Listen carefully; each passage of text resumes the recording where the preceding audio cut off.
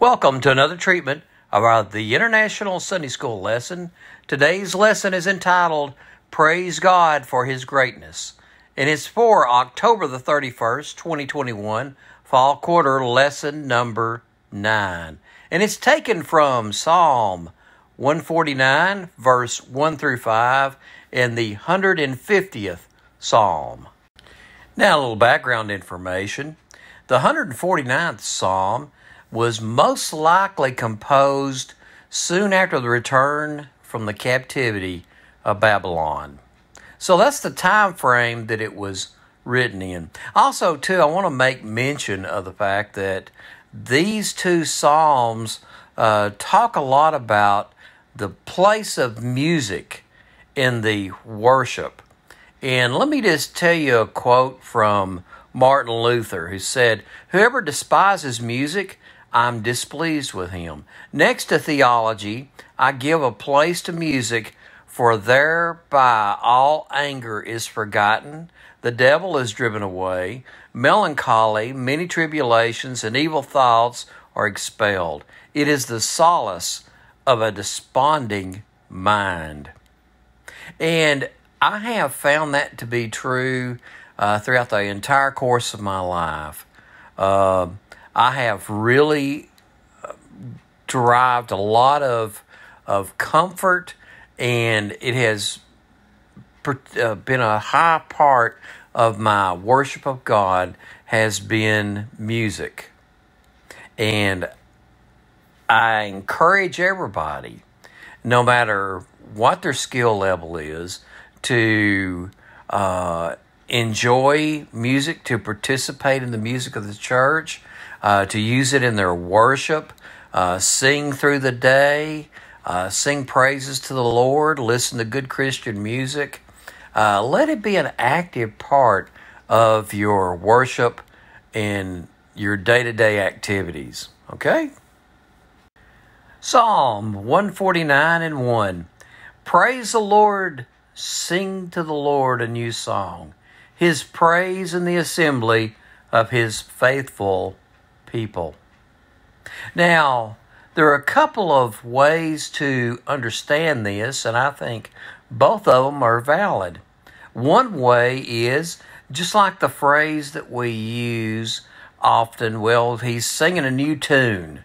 In other words, there's been a change of heart. He's not going about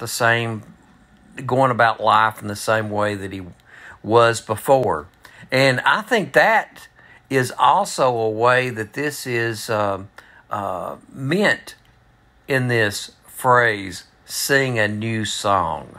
There's also another way it's interpreted, which is the more direct way, is that there was an act of creating a new piece of music, which I think also is a very valid way of worship, and one that I've enjoyed many times, creating new pieces of music.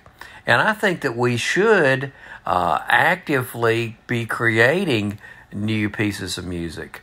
I've been a member of the Christian Fellowship of Art Music Composers for, I guess, probably the last over 20 years. I had the privilege of serving on their board of directors for the first term that when the organization first was formed. And it's a very important part of the Christian church and the Christian mission for new pieces of music to be written. Also, too, I think it's really great that they still are doing the convention-style hymnals, where people are writing good choral shape note, and these new songs are being compiled and being put in books and being sent out, and people are learning new songs, because that is a very legitimate form of worship and a way for people to contemplate the things of God. Now, some other verses that talk about singing a new song, Psalm 33:3, sing to him a new song, play skillfully, and shout for joy. Isaiah 42:10, sing to the Lord a new song, his praise from the ends of the earth. You who go down to the sea and all that is in it, you islands and all who live in them. We see in Revelations talking about the end of time, the end of days, in Revelation 5:9, and they sang a new song, saying, "You are worthy to take the scroll and to open its seals, because you were slain, and with your blood you purchased for God persons from every tribe and language and people and nation."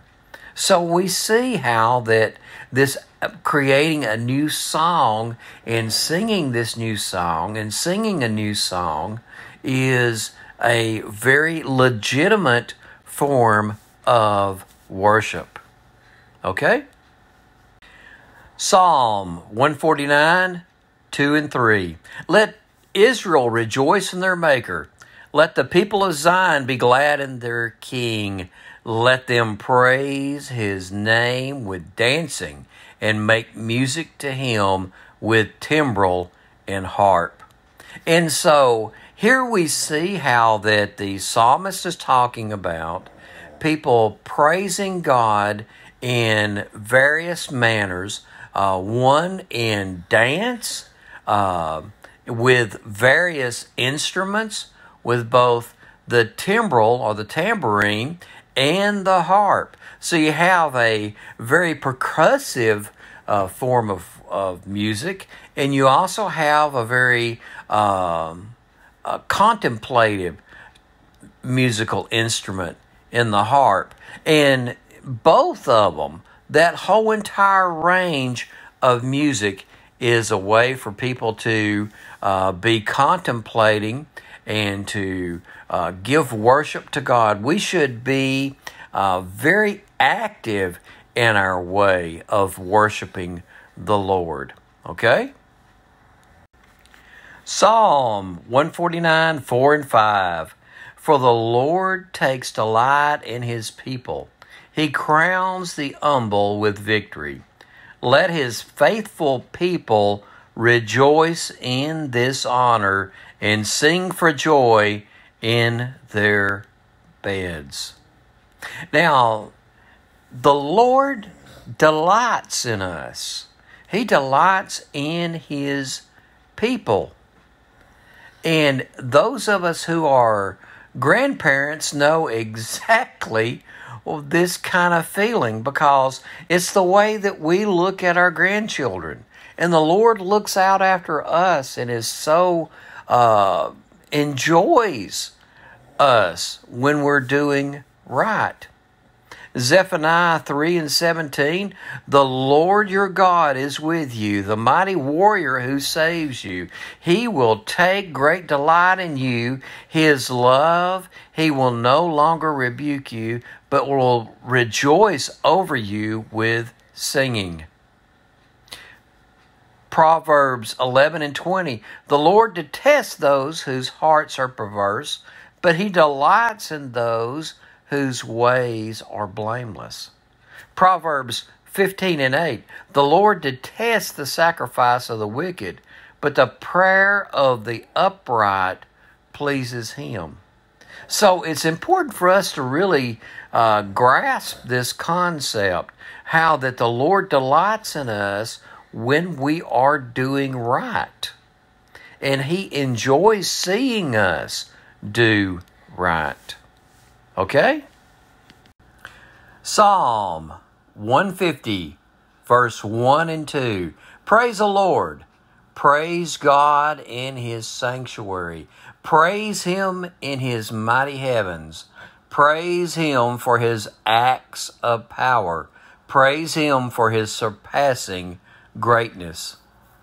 And we see here how the psalmist is saying that in every activity to be praising God as we go through our day-to-day lives. You know, the Revelations 15:3 and 4 says, "And sang the song of God's servant Moses and the Lamb. Great and marvelous are your deeds, Lord God Almighty. Just and true are your ways, King of the nations. Who will not fear you, Lord, and bring glory to your name? For you alone are holy. All nations will come and worship before you, for your righteous acts have been revealed." We need to praise God in everything that we do, and at every opportunity we need to be praising God. In every opportunity, in every way, praise the Lord. Psalm 150, verse 3 and 5 through 5. Praise Him with the sounding of the trumpet. Praise Him with the harp and lyre. Praise Him with timbrel and dancing. Praise Him with the strings and pipe. Praise Him with the clash of cymbals. Praise Him with resounding cymbals. And we see here how that the psalmist is listing all the various ways and the various instruments to praise the Lord with. We should, in every way we possibly can, we need to use whatever instruments are at our disposal, whatever instruments that we like to hear played. We should be using those to praise the Lord. And I am a firm believer that whatever culturally, the kind of music that you like, that you enjoy, and the instruments that you like and enjoy, they should be used in the sanctuary, in the house of God, to praise the Lord. If you like bluegrass and you like banjo music, then the church music that you should be producing should sound like bluegrass and have a banjo in it.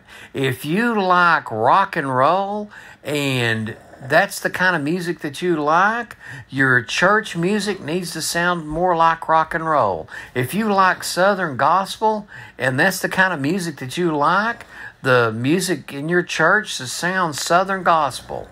If you like pop music and that's the kind of music that you like, the music needs to sound like pop music. If you like jazz, the music in your church should sound like jazz. The expression of the praise, the actual style, does not matter. The thing that does matter is the fact that you're praising the Lord, and also, too, the fact that it's participatory. See, the house of God, when the music's done in the house of God, people should be participating in that, producing that music. And everyone should have a chance to participate in that music inside the house of God. This should not be a performance that you're sitting there just listening to it and watching it without not having any kind of lifting up your voice. You should be participating in this act of worship. You know, the Bible talks about how that we should sing to yourselves in psalms and hymns in spiritual songs. It is everyone should be participating in producing that music. But the style of the music really doesn't matter to God. There's no righteous style of music and unrighteous style of music. Now there's ungodly words and godly words. It's the words that matter, okay? Psalm 150:6. Let everything that has breath praise the Lord. Praise the Lord.